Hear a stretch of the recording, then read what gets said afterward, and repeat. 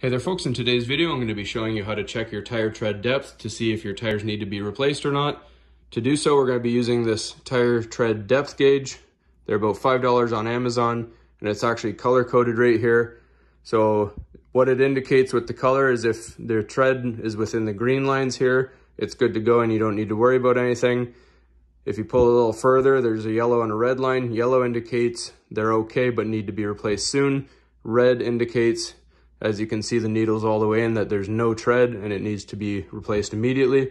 So all we have to do, make sure your plunger's all the way in, needle's all the way out, and you're going to push this needle between, try to find the shallowest part of your tread that looks the smallest on your tire, and you just push the needle down in between, rest your two edges on either side of a tread there. And if you look, we're within the green, so we're still good to go.